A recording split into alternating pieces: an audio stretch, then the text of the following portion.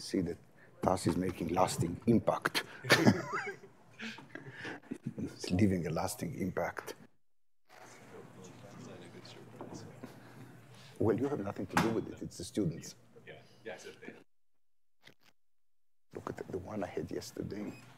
If you look at this thing at the back, it's so embarrassing. It's so stupid. Yeah. And it really conveys the wrong message.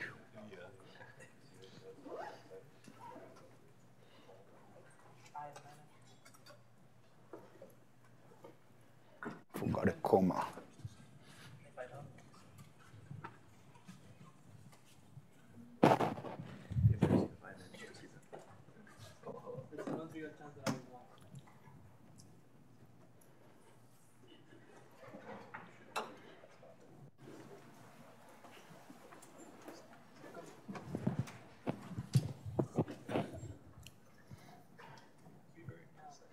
Sorry? Be very precise with this here. The With? timing. The atomic clocks. Oh, yeah. It's exactly 9. Well, not according to mine. Let's see my phone. Oh, my, not here. Well, I think we can start. Before I ask you whether there are questions about last time, let me review what we did last time, so maybe you can have questions now. But I also would like to add something to what I said last time, which I think is actually quite amusing, and it was motivated by the questions I was asked. So the lesson from that already is that the questions I was asked yesterday after my talk stimulated me to say things now that I think will be helpful. And the lesson from that is come and ask me questions. You might benefit, but also I might benefit, and also your friends if it's something that's worth propagating. So this is a lightning review of yesterday. This is a paper I wrote with Mong Cheng, not so much because I'm talking about it, but because it has a long list of references, and I'm not going to give references here. Then we gave a definition of a symmetry, which was more limited than the definition other people will use here. It's unitary. It commutes with a Hamiltonian, of course. That's the fact that it's a symmetry. It acts faithfully. So we really identified the right symmetry, and it acts linearly on operators. Operators have to transform linearly. The Hilbert space might be projective, and that's the simplest sign that there's an anomaly if the Hilbert space is in a projective representation. And we demonstrated it in the two-level system. And there was some discussion whether the two-level system is consistent or not. And I put the point of view, which I think is the correct one, is that the two-level system is a consistent quantum mechanical system. This was perhaps too subtle. Then we discussed the fact that the symmetry in the UV and in the IR could be different, and they could be different in two different ways. There might be symmetries in the UV that do not act in the IR, so this map can have a kernel. And there could also be new symmetries in the IR that are not there in the UV, which means that the group here could be larger. And more mathematically, that's a homomorphism. And then I started discussing the C=1 system. And I asked people to raise their hand if they ever heard about it. And honestly, I was kind of surprised by the results, so we'll do the same experiment again today. But before we discuss it, I would like to add something here. Logically, it's here. That was stimulated by a question, by one of the questions I was asked yesterday. So somebody asked me, so we talked about the two-level system, and we said that the symmetry was SO3. And then we said it's enough to consider an O2 subgroup. And in fact, it's even enough to consider a Z2 times Z2 subgroup. And somebody asked me a great question. This is the system, the two-level system.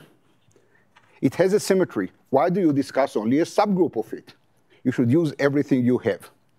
And there's no Hamiltonian that is going to preserve the other symmetries, but not that's going to preserve the subgroup, but not the full SO3. Take it as an exercise to see that. So why was I talking about another symmetry? I thought in this context, I would give another example of a quantum mechanical system that I really like very much. This is perhaps my favorite one. And that's a particle on a ring. So the Lagrangian is a half Q dot square. I'm in Lorentzian signature. pi, theta over 2 pi dot is identified with q plus 2 pi. So whenever I have a periodic field in the Lagrangian, I'm always careful to specify the identifications in field space, because otherwise I can rescale the field and get rid of, say, the coefficient r here. So the same thing here, I can put an m. So what's the symmetry of this problem? So we follow the same recipe. First of all, what's the symmetry? Okay, there's an obvious U1, and it maps Q to Q plus alpha. And since Q is identified with Q plus 2 pi, alpha is also identified with alpha plus 2 pi, and therefore as a group it's U1 rather than R. And if we apply Netter procedure, we can find a conserved charge, Q, which is really the momentum of this guy, of Q, conjugate to Q, which if you just differentiate, actually a little bit more precisely, if you apply Netter procedure, this coefficient here is a little bit ambiguous. You can shift it, you can shift Q by a C number, and the commutation relations of Q with anything will be the same. Is Q not supposed to be squared? No, thank you. So people are going to get extra for finding mistakes on my board. There will be plenty of opportunities. But Oliver is not going to get that credit. He's only auditing this class, right? So there is an ambiguity in adding a sin number, which is not unlike the ambiguity we discussed yesterday in defining the operators, and we also put in the more general context of counter terms. We can always add counter terms to redefine what we mean by the Lagrangian, the coupling background fields, etc. And this thing is the same thing. There's an ambiguity here, which we'll soon see be very important. In addition to that, if theta is not generic, imagine theta is 0 mod pi. There is another symmetry, which I can call R for reflection, which takes Q to minus Q. For theta equals 0, so first of all, theta is periodic with theta plus 2 pi because the winding number is always an integer. But also for theta equals pi, pi is the same as minus pi. And therefore, if I apply Q goes to minus Q, this is a symmetry of the action. This is well known. And you'll soon see why this is connected to what I said. However, if you compute the R with Q, oh, you can't see that. So R with Q, with R inverse, which is the same as R, if you just act on P, or on Q, you find that it is minus Q plus twice theta over 2 pi. So for theta equals 0, that's obviously a symmetry. For theta not 0, it's a little bit more subtle. For theta equals 2 pi, I can redefine what I mean by Q and absorb it in it. So for theta equals 0 mod 2 pi, I can map Q to Q minus theta over 2 pi, so they call it Q prime, and then this is a good symmetry. For theta equals pi mod 2 pi, I cannot do that, and I will soon discuss it in more detail. So what's the group? Since we have both Q, which is U1, and R, which is Z2, the total symmetry group is O2. What does the spectrum of the Hamiltonian look like?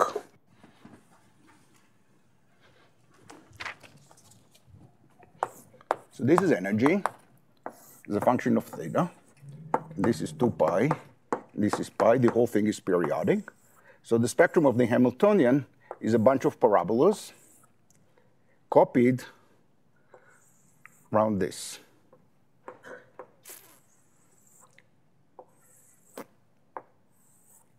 And these guys continue so that at theta equals pi, there's level crossing. I'm not drawing it very well.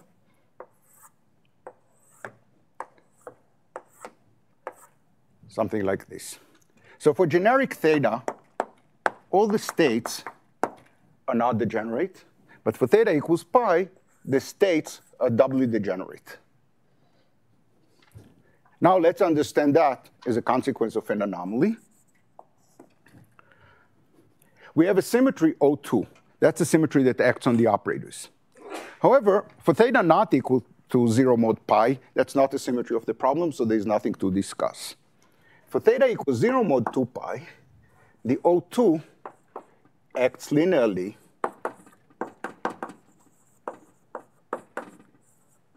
on the Hilbert space. I make it curly H. But for theta equals pi mod 2 pi, a definition like that is not going to work, not going to help the problem here.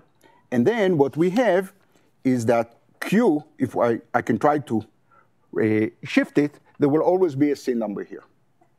So if there is a C number here, it's not going to affect how the symmetry, the O2 symmetry, acts on operators. The operators are still in a good linear representation of O2, but the Hilbert space is not. Now H is in a projective representation.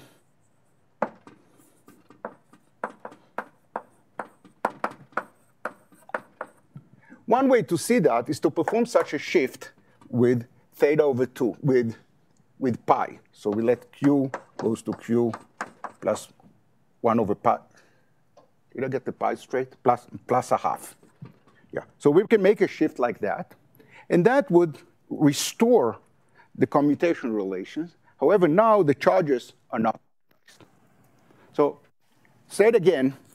For generic, if I let Q be what I said before, around here, theta equals pi, all the charges are half integer rather than integers.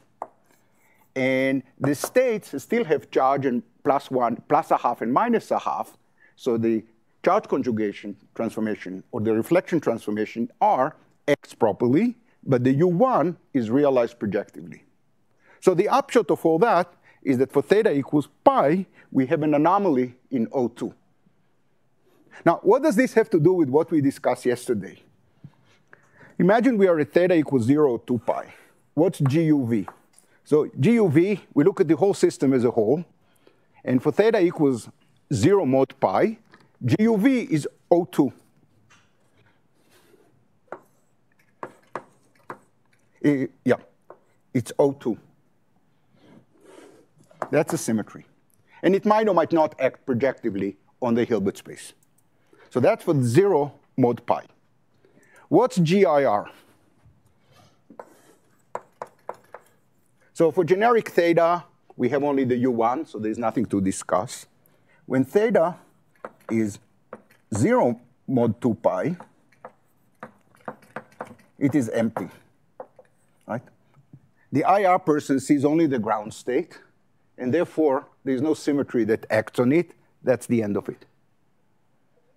We might turn on background fields and so forth, as somebody asked me, but the low energy observer looks there, there's nothing interesting. What's the symmetry for theta equals pi mod?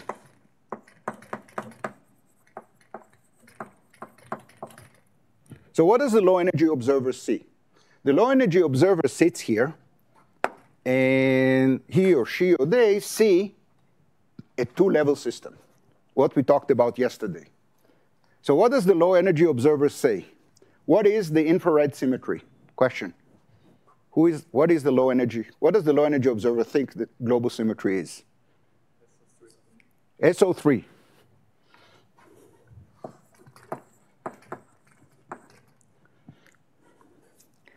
So here is our homomorphism, either to 0 or to SO3. And we see examples here of the two phenomena I discussed earlier. There can be symmetries in the UV, and they do not act in the IR. So there's a kernel of the map. We see that when theta is 0. When we are at theta equals pi, we actually see, just one second, more symmetries. There's a new symmetry, an emergent symmetry that the IR observer sees that goes beyond the O2 that exists microscopically. Question. So when theta is 0, Is GIR the empty set or is the trivial group? What's the difference? Trivial group has one element. This is the identity. So that's a trivial group.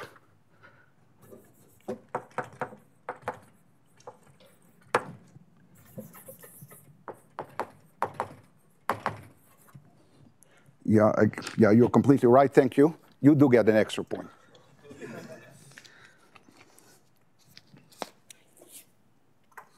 So that might be surprising. Where did this symmetry come from? It's not there. So in O2 subgroup of 8, the UV observer understands. The remaining symmetries are not exact symmetries in the IR. They are approximate symmetries. If the IR observer performs experiments more carefully, they will notice that it's not just two levels that are exactly degenerate with an exact SO3 symmetry, but in fact, there are small violations, tiny violations, suppressed by the energy difference between this state and the next level. That's the energy scale in the problem. And in fancier language, which is clearly overkill in this case, we would say that there are irrelevant operators in the low energy effective theory that violates SO3 but preserve the O2. That's kind of the definition of an emergent symmetry. In fact, we can go and change our problem and add here a potential.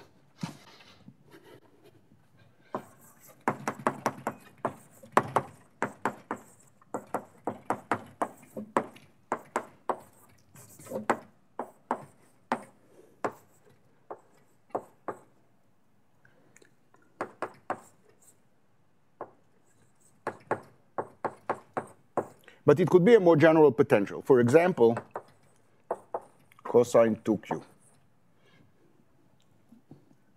Now the U1 symmetry, even for generic theta, the U1 symmetry is broken to Z2, only shifting q by pi, not by 2 pi. And for theta equals pi, and for theta equals pi, equals 0 mod pi, we have Z2 times Z2.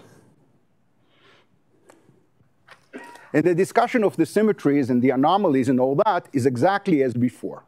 So the UV person says, now that we broke the symmetry, we have only Z2 times Z2, no longer O2. So for generic theta, we have only Z2. And for theta equals 0 mod pi, we have Z2 times Z2. And for theta equals 0 mod 2 pi, the Z2 times Z2 is realized linearly. And therefore, there's nothing interesting to say about the system. But for theta equals pi, the Z2 times Z2 is realized projectively. I can write the algebra. There are two elements in G2 times G2, call them G1 and G2. And that equals G2 times G1. That's a statement that the symmetry is realized projectively. And therefore, the Hilbert space should realize this symmetry. And since the Hilbert space realizes this symmetry with a minus sign, there are no one-dimensional representations. So without doing any work, we know that the spectrum is such that all the states are at least doubly degenerate. This is a very powerful result because I didn't tell you anything about the potential. The potential could be any function that has the Z2 symmetry. So you can have cosine 2q, cosine 4q, cosine 18q, but no cosine 19q. Right? So you can put terms like that. You can, yeah. Okay, so that's what we have. And I forgot to say it, I also need v of q equals v of minus q. So let me also add that.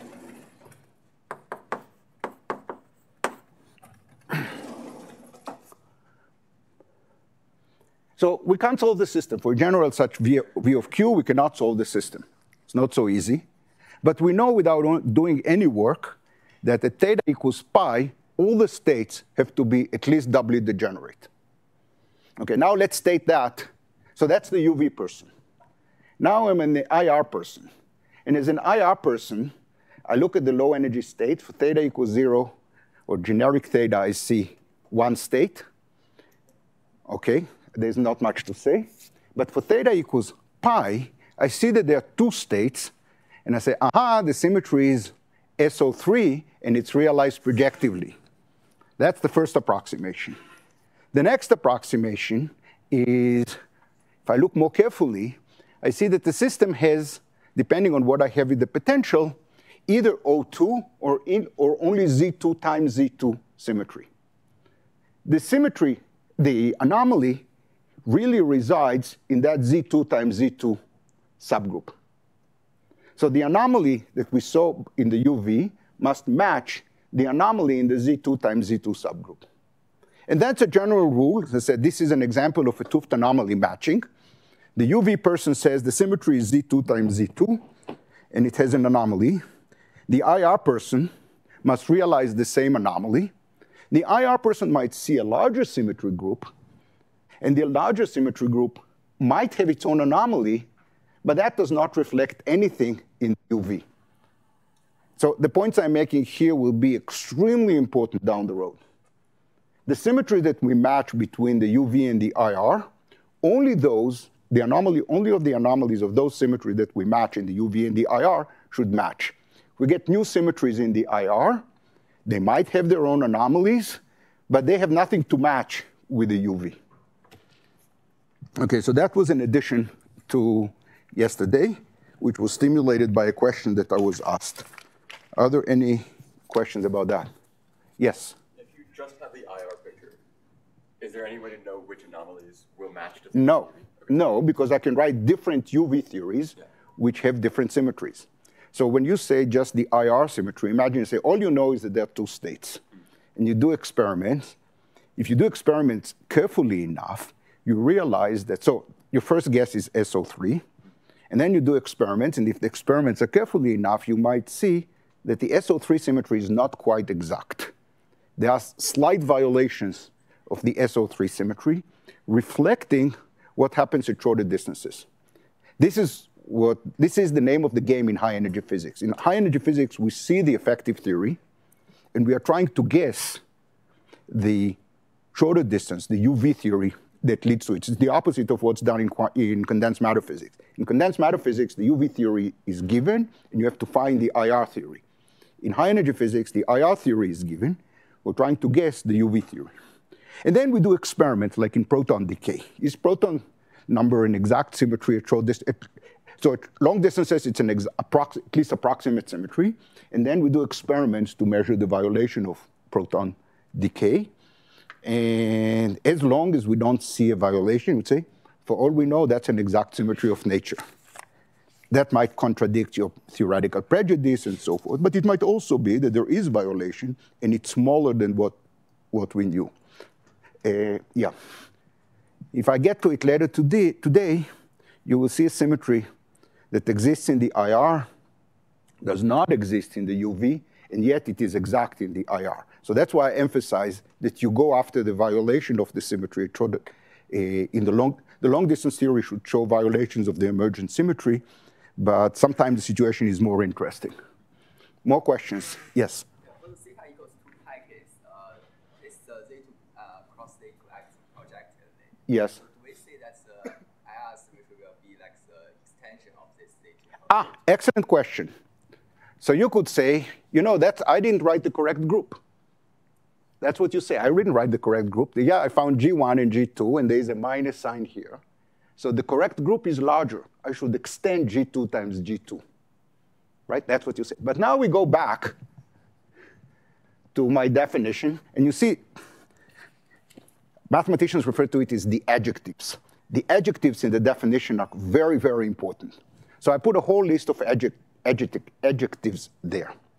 And I emphasize now the adjective faithful. If you try to say, aha, the symmetry group is different, I should really think of the symmetry group as being G1, G2, eta, G2, G1, and maybe eta square is 1. That would be a nice group to have, and it even has a name. I think it's D4 or something. I'm not sure about the name. But say, OK, that's a symmetry group. But this symmetry group does not faithfully. Because eta commutes with all the operators in the theory. Eta commutes with all the operators in the theory. Related to that, eta is -1 on all the states in the Hilbert space. These two statements are synonymous. The fact that theta acts commutes with all the operators in the theory means that it is central, and therefore it's like a C number.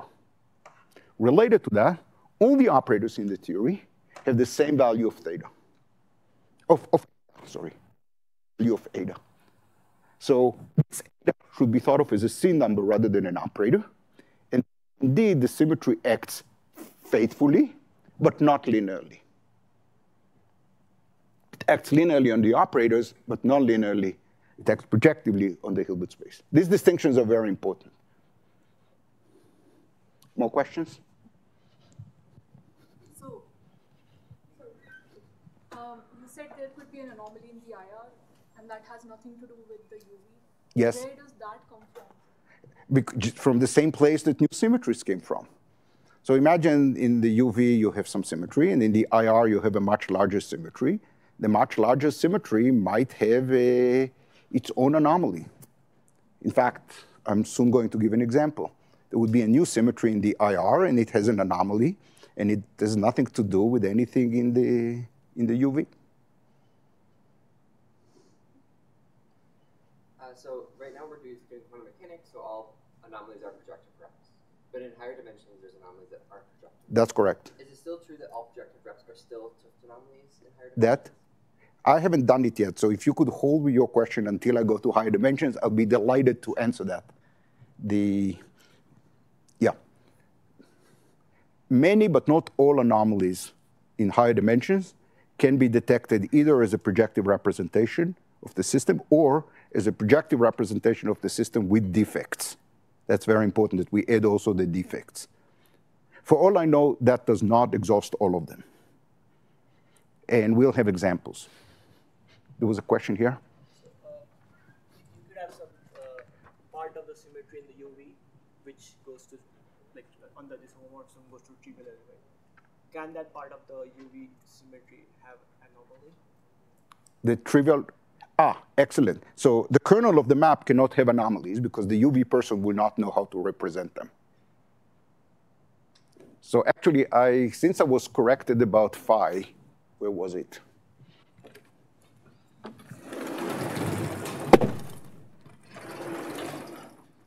I think this is usually denoted as 1. It's the trivial element of the group G.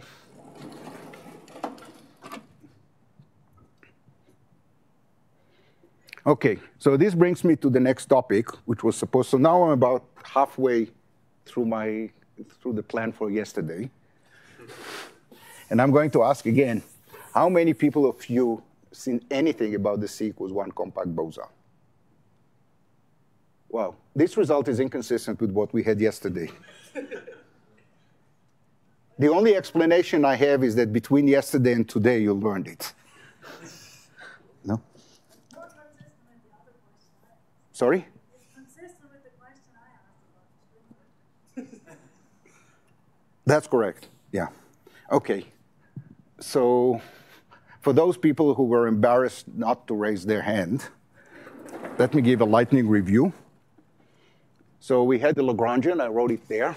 We can write it in any one of the 3 presentations I had. And the symmetry is U1, which I called momentum, U1 winding. There's a semi-direct. So the momentum in winding is the high energy physics / string theory terminology. In condensed matter physics, this is referred to as charge, and this is referred to as vorticity. So this is just kind of a dictionary. And for the purpose of this talk, I'll be using the momentum winding terminology just because this is how I grew up. But for the purpose of these talks, the momentum terminology is actually quite confusing because we'll have momentum in space-time, and this is the momentum in the target space. So I'll try to be careful with the terminology. And there are operators, L0 and L0 bar, which give us so the theory is conformal. It has a conformal algebra. And in my convention, is a Qm over R plus R QW square plus dot, dot, dot from oscillators. And for the right movers, we have Qm over R minus R QW square plus dot, dot, dot coming from the oscillators. And Qm and QW are both integers associated with the UM times UW. How many of you have heard that before? Ah, wonderful.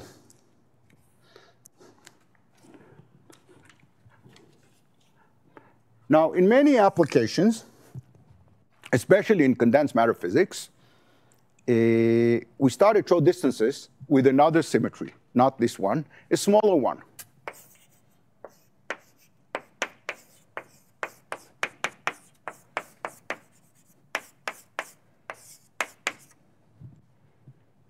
So there's less symmetry in the UV. The term that sometimes appear in reference to that, and that again relates to a question I was asked yesterday, what do I do? Is the name that usually is associated with that is the XY model. As always, I make a mess. So a typical example is a model of rotors, which I will soon discuss in a lot of detail. But imagine that's what we have in the UV. So that's the UV symmetry. And we found parameters such, and we landed it in the IR on this new symmetry. This is our GIR, and this is our GUV. So let me draw the map of what the spectrum looks like. There's a parameter R.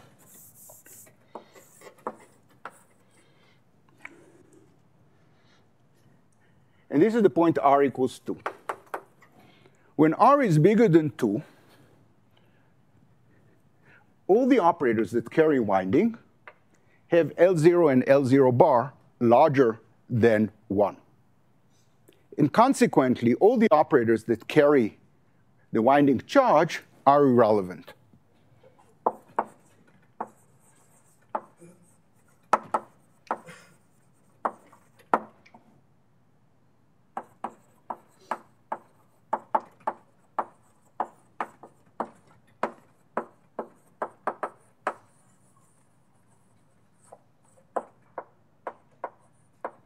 So now we are in a situation very similar to what we had in the quantum mechanical example of the particle on the ring. The UV person has only one U1. The IR person says, oh, I have two U1s. One of them is exact, and the other is approximate. It's approximate because it is violated by these winding carrying operators.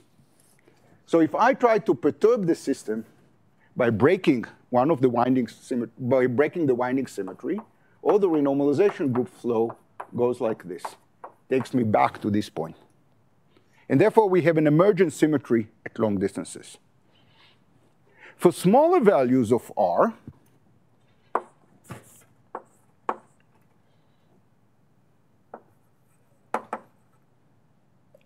so I can actually write the operator.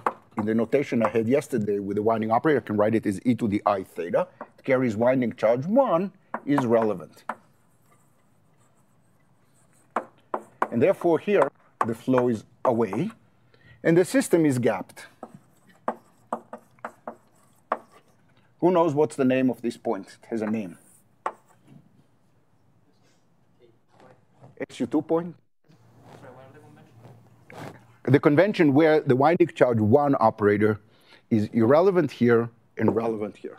That's one way to define the convention. The other way to define the convention is what I wrote here. But somebody here said the right answer. It's called the BKT. And it was good enough to deserve a Nobel Prize. So, sorry?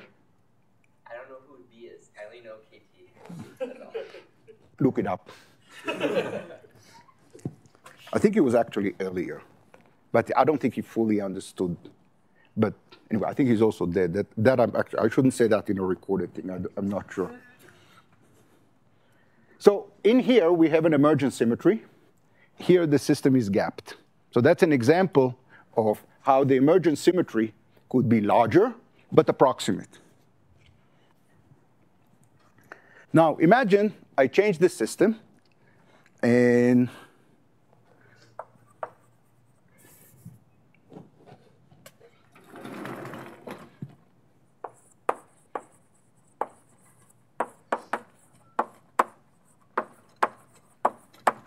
impose the same U1 momentum that we had before,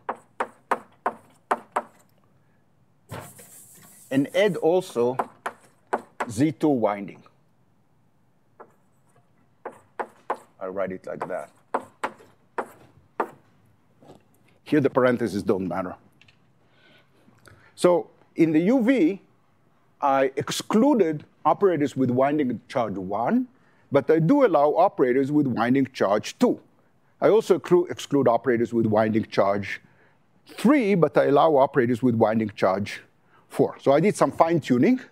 That's straightforward to do on the lattice. I tune one parameter to kill this operator. And I look at the same analysis here again. Do I have a colored chalk? Yeah.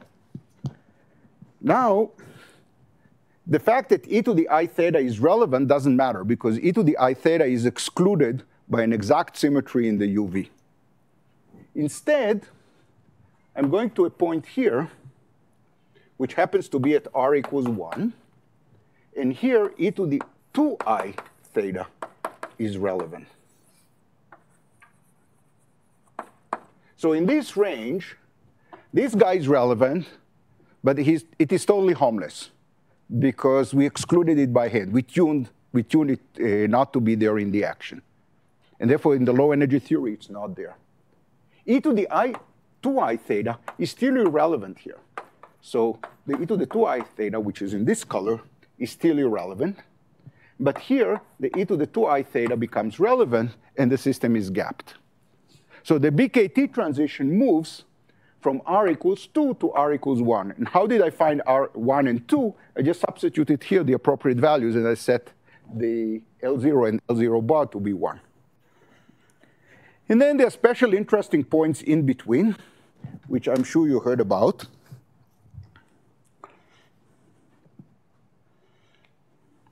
For example, there's a point here, which is in blue. Here, the theory is the same as the theory of free fermions. And that's at r equals root 2. And at r equals 1, we have an enhanced symmetry.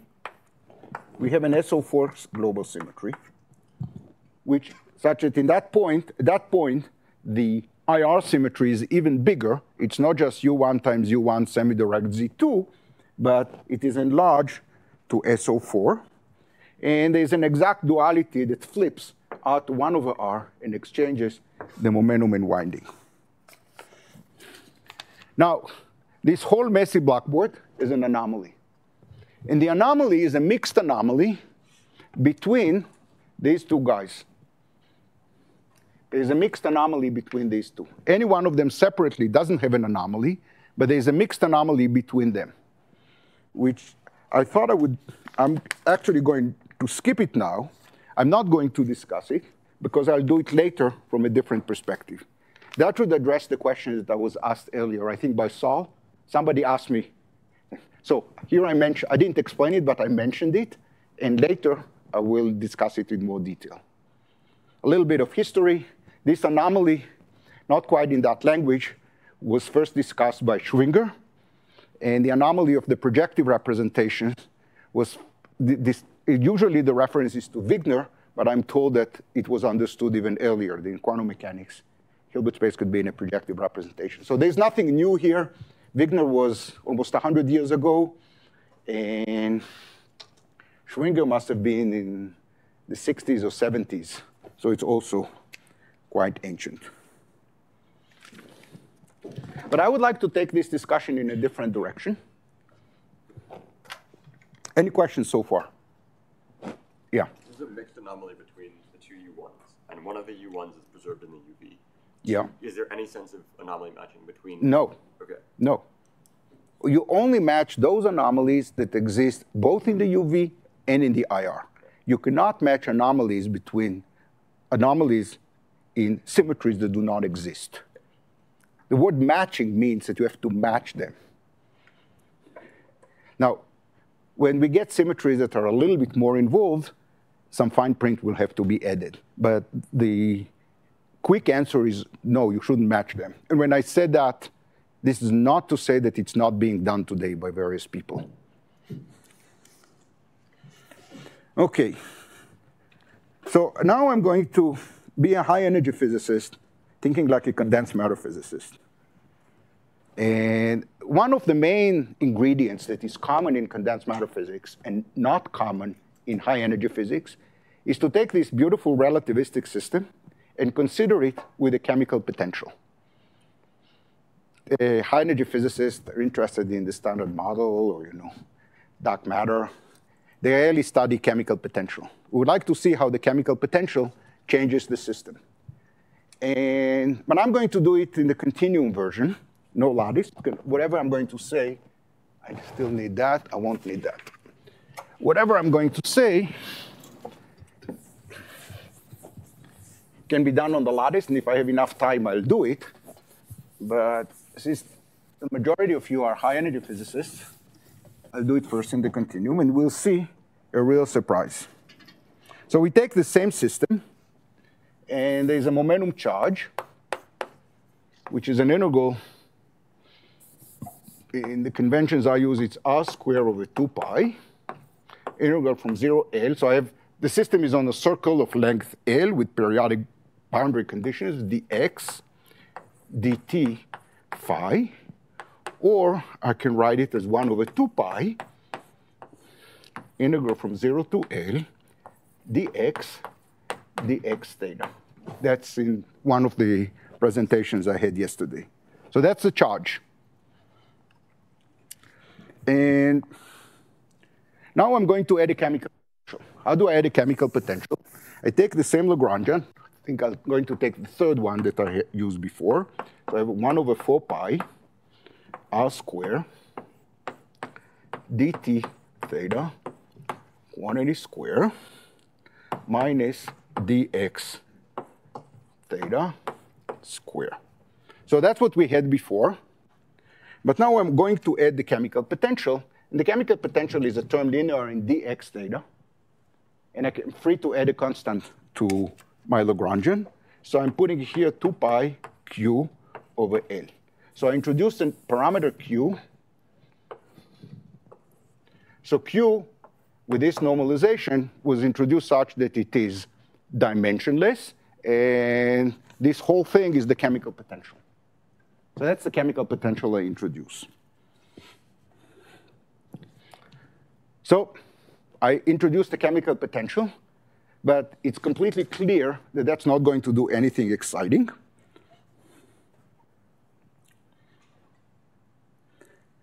For simplicity, let Q be quantized. So if Q is quantized, I can just change variables to theta goes to theta plus 2 pi Q over Lx. If I do that, then I remove that term. In terms of the new theta, this term is absent. In the study of conformal field theory, this is known as spectral flow. And we can do it even when Q is not an integer. What the change of variables does is to say that the new variable theta does not have periodic boundary conditions. How many of you heard of spectral flow? OK, so you recognize this as the spectral flow transformation. And therefore, you are not shocked that it mapped the system to itself. So when Q is an integer, the chemical potential has 0 effect. And when Q is not an integer, it's the same as the original problem, but with twisted boundary conditions. So locally, it's still the same.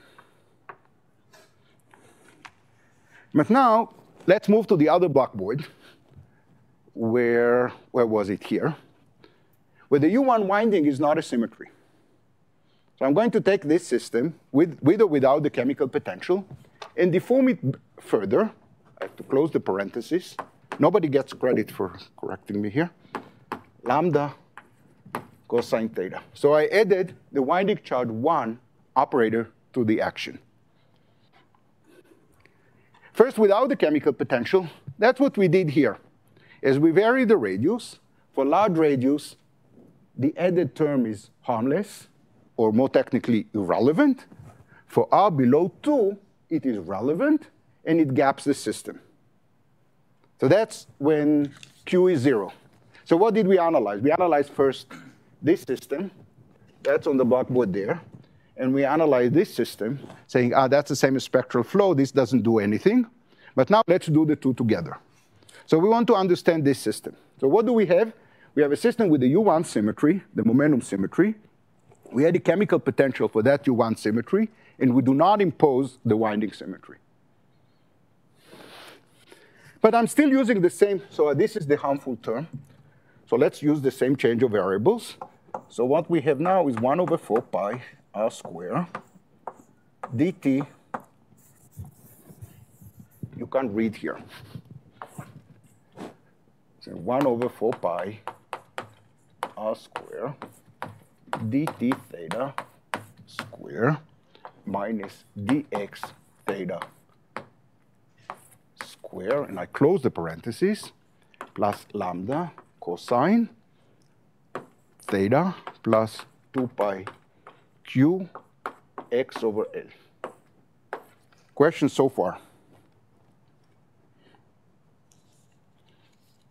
Some sanity check. If lambda equals 0, nothing changed. If q equals 0, also nothing changed. It's the same as the problem without the shift. And what should we say about this operator? OK, what we did over there, here, is when we turn on this operator, we said we should check whether it's relevant or irrelevant. If the operator is irrelevant, it doesn't do anything at long distances. But if the operator is relevant, it gaps the system. But here we see something new. This operator might or might not be relevant, but it carries. So let me write it as e to the I theta plus 2 pi qx over L. So it carries q winding equals 1, but also spatial momentum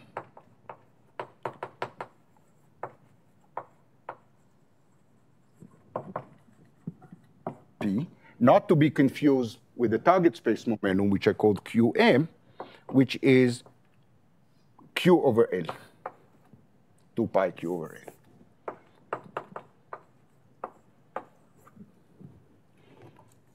So this operator violates translation symmetry in our action. And that happened because of the redefinition we did. Originally, it was here, it didn't violate translation symmetry. The change of variables removed the term from here, introduced it here, now it violates translation symmetry. But I'm an IR person. This thing originally wasn't there. I have my own definition of translation. I just move from one place to the other. And don't confuse me with various operators that I don't see in my action. And now I'm adding this guy. And this guy carries spatial momentum of order q. So let's see what happens if this q is very large, a trillion. So if q is a trillion, the low energy observer says, I have an operator which is either relevant or irrelevant, but it is dressed with e to the I qx over L, e to the I qx over L. So this operator oscillates very rapidly in space.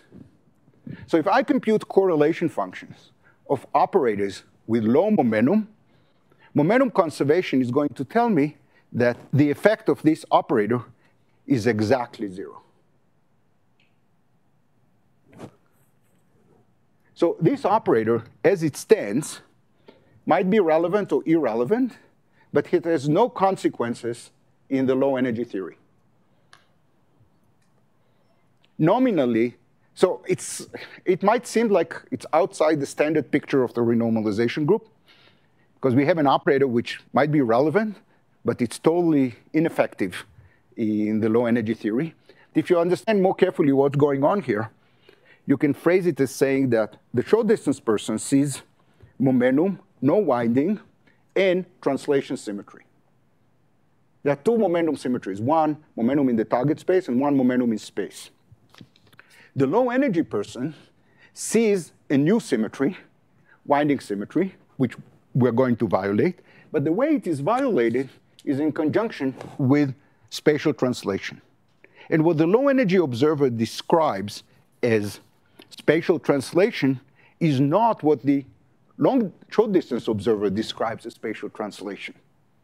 And while the operator that we added, this guy, carries vanishing UV momentum, it carries very large IR momentum. So the upshot of all that is that as long as we don't go to energies of order Q, the effect of this operator is completely null. And in fact, this picture is no longer valid. And we kill the BKT transition. So even though I can make if the radius is big, there's nothing to argue about. But even if the radius is small, the BKT transition is killed by the existence of the chemical potential. And it seems like we get a symmetry out of nowhere. We refer to it as an eminent symmetry.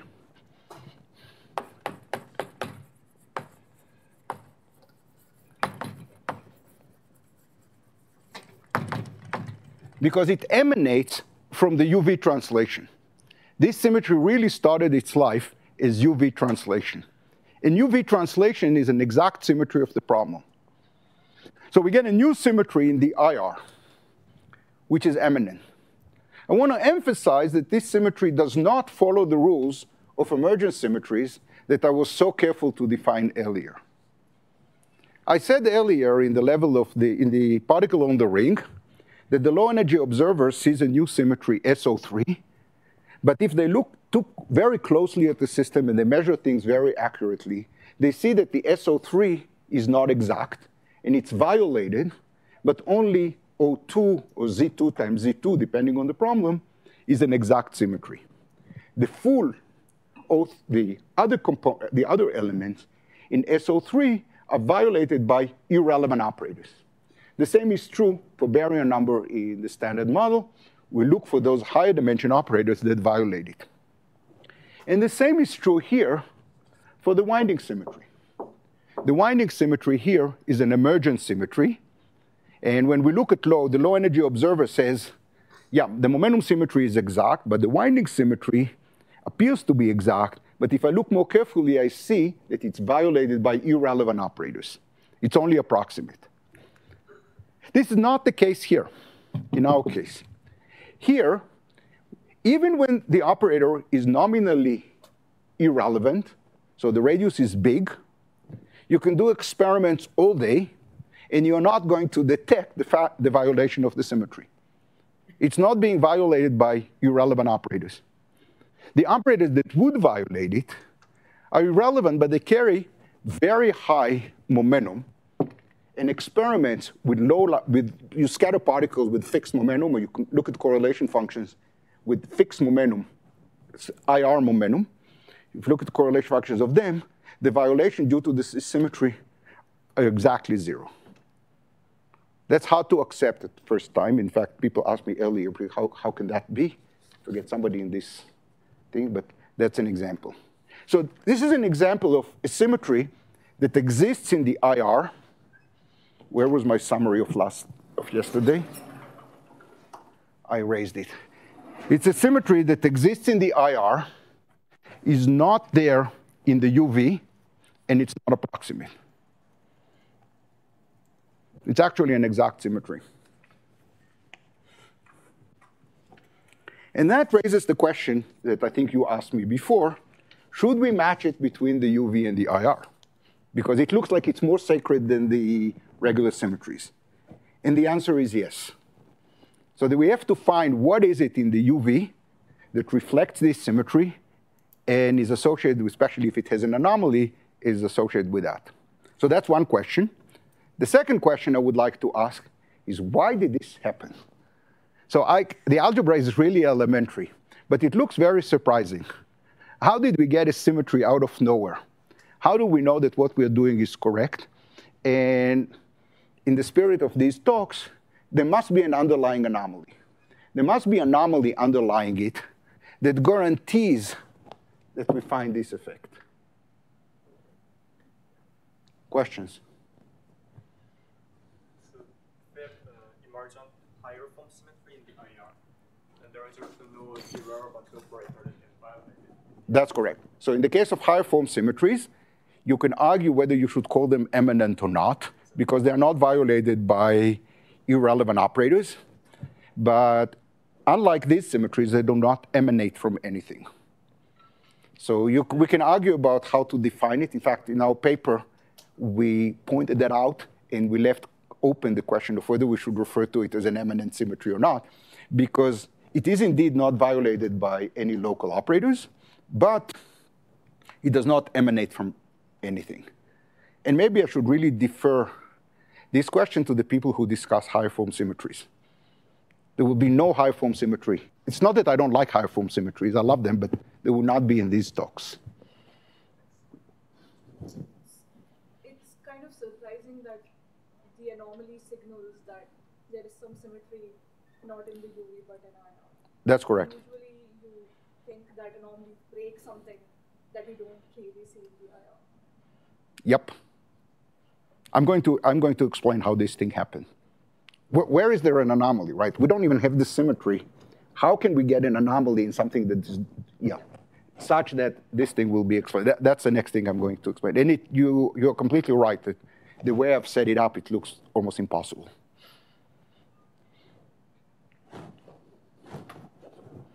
So right now we're working with finite L, and I know you want to stay with finite L, but I can't help but ask, like, what happens if we take L to infinity? So you have to hold Q over L fixed. In fact, this is actually the natural thing to do in condensed matter physics, because Q is kind of the total charge of the system. So you would like to keep the charge density fixed, not the charge. Yeah. If you hold the total charge fixed and you make the system bigger, you dilute this effect. So it's completely consistent with what you wanted.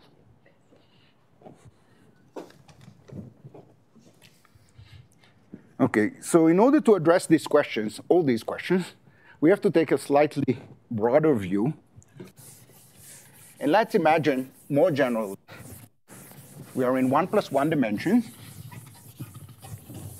I'm not going to assume relativistic invariance or anything. I'll do that in the continuum, but it can be done equally well on the lattice. And what I'm going to do is put together a lot of things that all of you know very well, but I'll phrase them in a slightly different way to make it clear. So we have a system that has a U1 global symmetry. This is what appeared before as U1M with a charge Q. And we also have translation symmetry with charge P, also known as the momentum. And if we have a symmetry Q, we can twist the boundary conditions by Q. So what I'm going to say is that the system has size L. I have size L here. Yeah, if I have the system size, let X be, X is identified with X plus 2 pi, so I don't need to worry about the charges. If I have an operator O at X plus 2 pi, it is e to the 2 pi I times sigma times I sigma times Q. Q is a bad choice.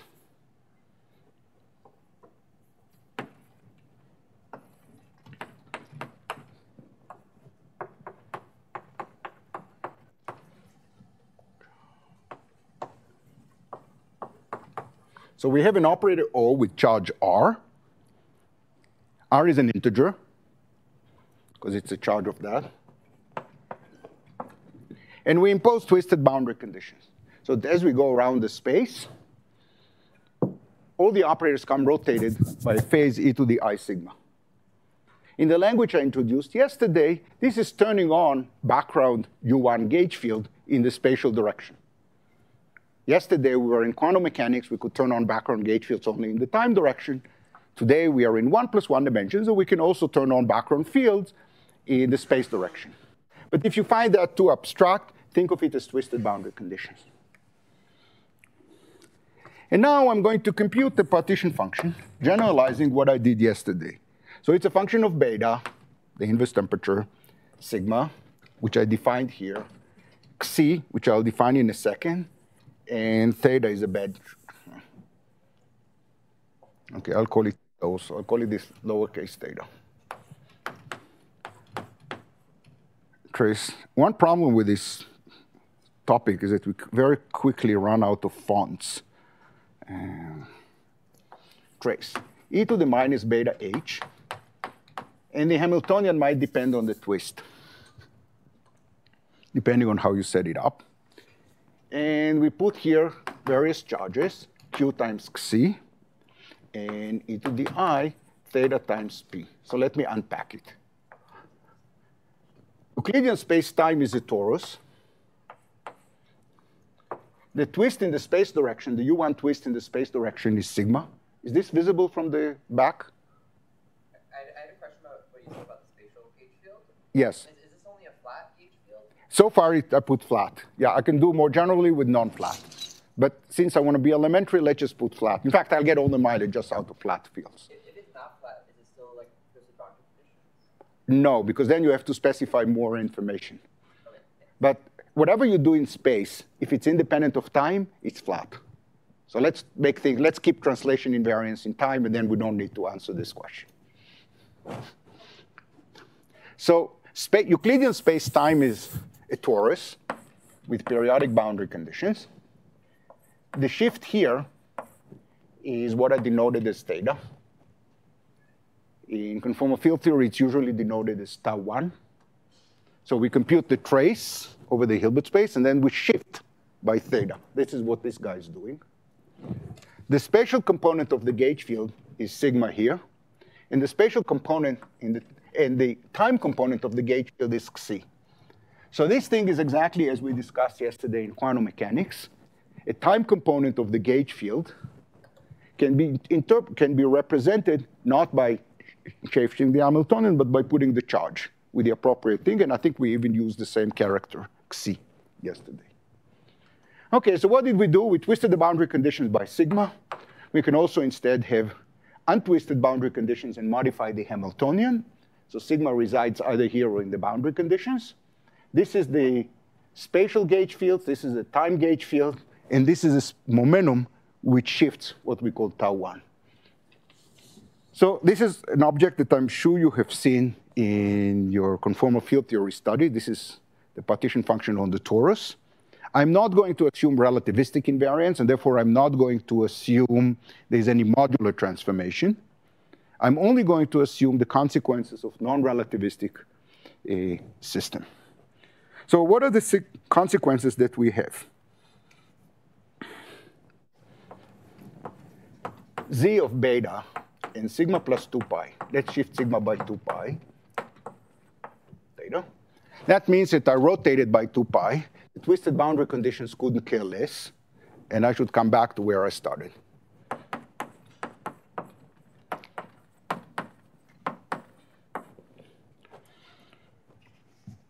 Second, I can shift xi by 2 pi.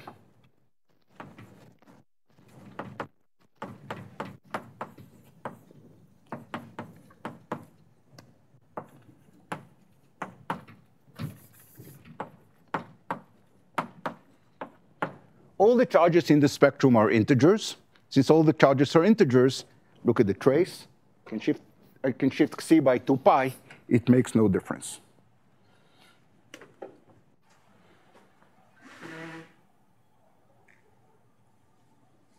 However, one relation is interesting. Imagine I shift theta by 2 pi.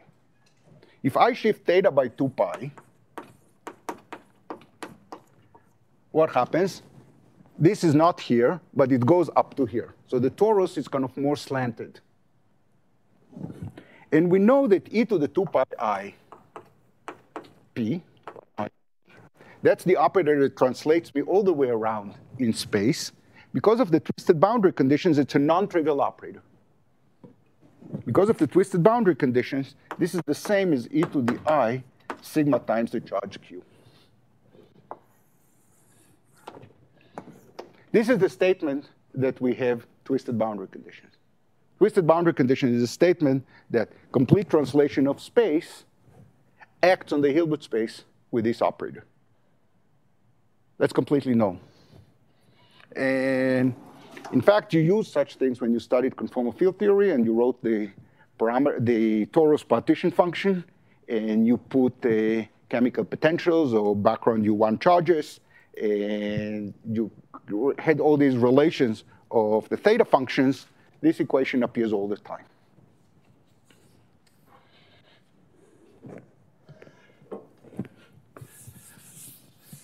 What does this mean for our partition function?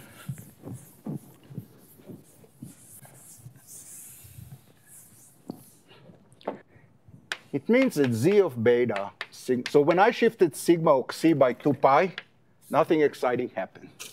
But when I shift theta goes to theta plus 2 pi, so as z of beta, sigma,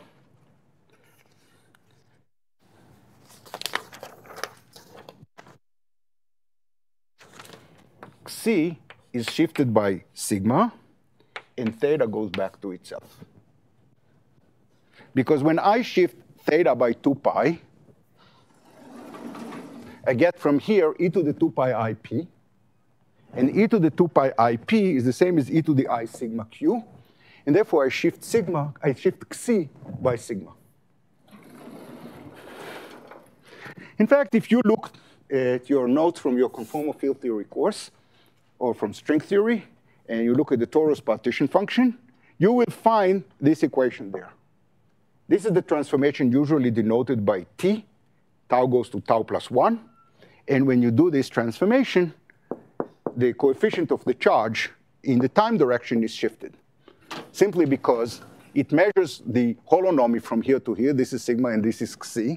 But if we shift sigma by 2 pi, we want to go back to the same place. We have to go along sigma and then along xi. So that's kind of another way of understanding it. So we have 3 identities, number 1, number 2, number 3. And I haven't told you what the system is. It doesn't matter. Any system that has U1 symmetry and translation, this is true. I emphasize there's no anomaly here. The only thing which is slightly unusual is this equation. The rest is completely trivial. But there's no anomaly. And the way to see that there's no anomaly is there's no phase. An anomaly is a phase in all these transformations of the partition functions, but there isn't any. What does it tell us? It tells us that the partition function is a function, so beta just goes along for the ride. There are 3 parameters here, sigma, xi, and theta. Sigma is a circle, xi is a circle, and theta is a circle. However, the parameter space is not T3. The parameter space is more complicated. The parameter space is such that as we move around, we can think of the base as being T2, but as we move around, the other circle is twisted around. This 3-dimensional manifold, which is not T3, it's a T1 fibered over a T2. That manifold is known as the Heisenberg manifold. However, the partition function is a good function on that manifold. Right? No phase. As I move around the space, I mean the parameter space, sigma, xi, and theta, the partition function remains single-valued, except that as I move around, I don't come back to where I thought I am, but I come back shifted a little bit, because the space is a little bit more complicated.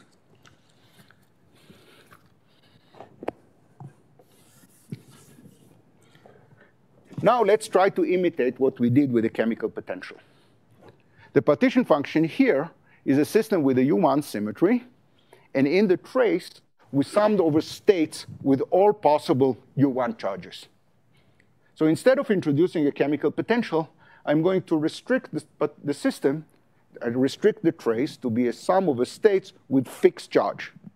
Not with fixed chemical potential, with fixed charge. It makes no difference, because the system is going to be very large anyway. So I need to define Z sub q, the same z, where all I do in the trace is sum only over those states that have fixed q. Right, so I kind of put a Kronecker delta. If the charge q, big Q, is not equal to little q, don't sum over this state. If they are equal, include them in the sum.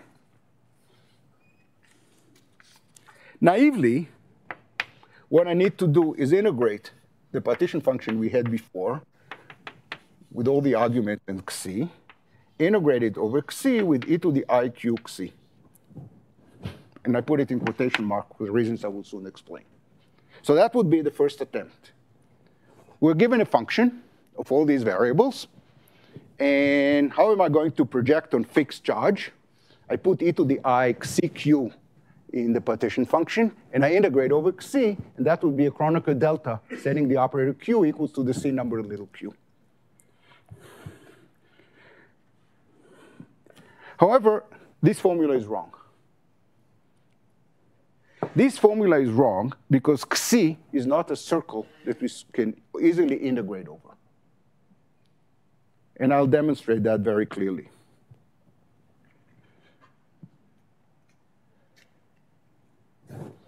Actually, instead of demonstrating it, let me just do it. So if I take this z here,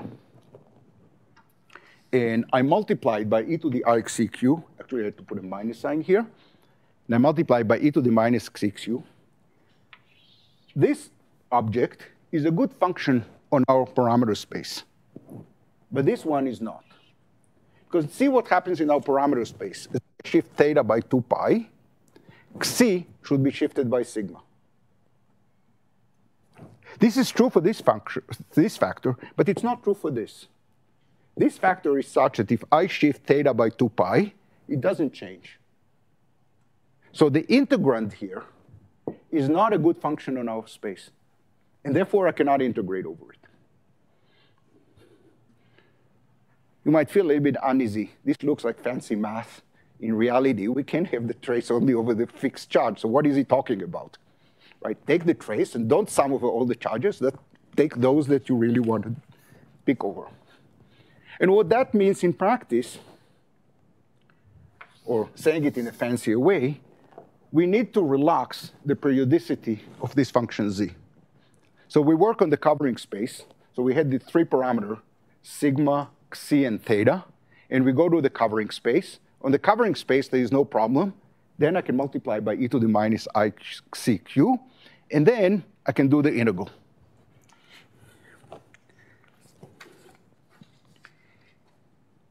If I do that, it's easy to see that the function we get is a sigma of beta, sigma, xi is gone. Xi is gone. We still have theta, but if I shift theta by 2 pi, I get e to the I sigma q, zq of beta, sigma, and theta.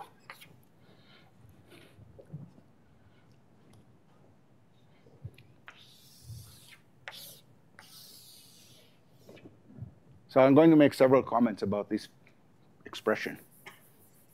What am I saying here first? That if I took the trace there as is, and I summed only over states with fixed charge, it's a well-defined thing to do. I get a function. But if I shift theta by 2 pi, I don't get the same function. I get the same function multiplied by a phase. And you can check that this is true. In fact, how did we derive this fact here? That when you shift theta by 2 pi, xi is shifted by sigma. I use this operator equation. And this operator equation can still be used in the Hilbert in the subspace of all the states with big charge being little q. And if I use that in the charge being little q subspace, and I get this phase out. This is one way to see this expression. Another way to understand that is that when we have twisted boundary conditions,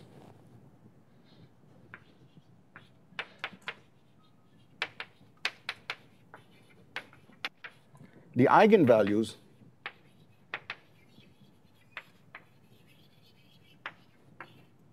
of P are not integers, are in sigma over 2 pi plus an integer. So when we have twisted boundary conditions, the eigenvalues of P, of the momentum, are fractional.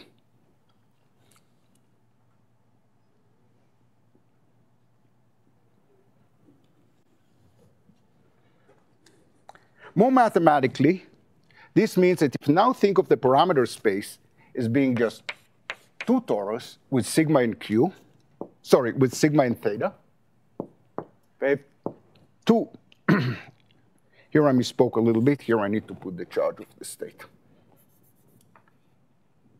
Okay, let me not put it here. I'll soon fix this equation.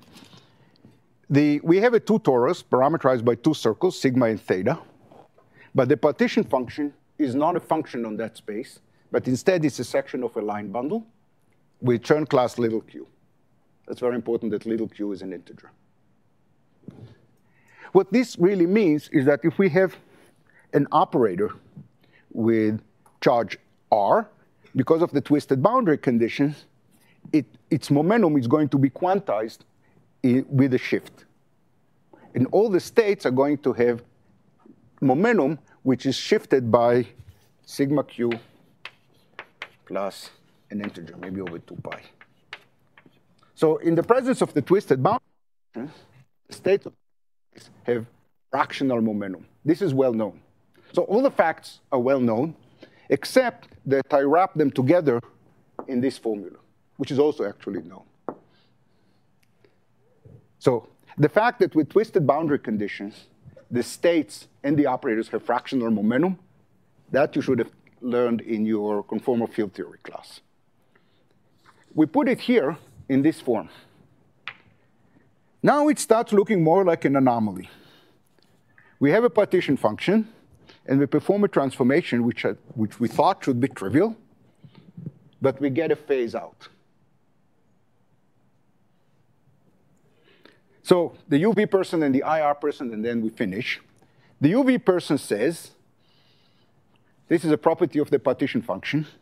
We have a complicated Hilbert space, complicated Hamiltonian. All I assumed was translation symmetry and U1 symmetry. I twisted the boundary conditions with the U1 symmetry, and I put a chemical potential or a restricted attention to states with fixed Q. And then I learned that the partition function had that phase. Now I come to the IR person. The IR person has no idea what the microscopic Hamiltonian is. But that phase should still be true. One way to say that, I drag this parameter beta around. Let me send beta to infinity. When beta is very large, I'm focusing on the low-lying states. When beta is very large, I'm only looking at the low-lying states. I only see what the low-energy observer sees. And the low-energy observer should have a partition function with the same phase. If we have only one ground state, which is gapped, nothing interesting in the infrared, we are not going to get that phase. So the system with the chemical potential cannot be a trivially gapped state. The system with the chemical potential must be more interesting. And it must be more interesting in order to reflect this quote-unquote anomaly.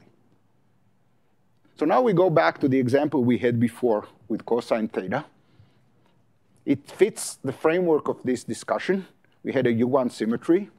We introduced the chemical potential. And naively, depending on the radius of the system, it could be gapped or not. This general discussion excludes the possibility that it's trivially gapped. That cannot happen. And the way it is realized there is that we have a new eminent symmetry. And the new eminent symmetry has an anomaly. And that anomaly reflects this UV anomaly. So this answers the question that you asked me. If we didn't have any symmetry there, where did this come from?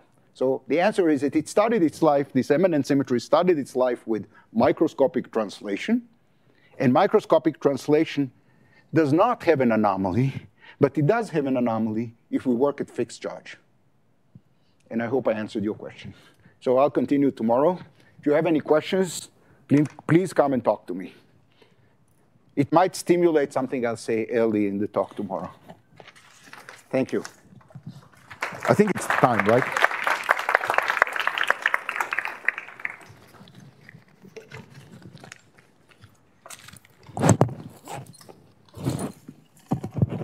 me to say something? Any more questions for Nadi?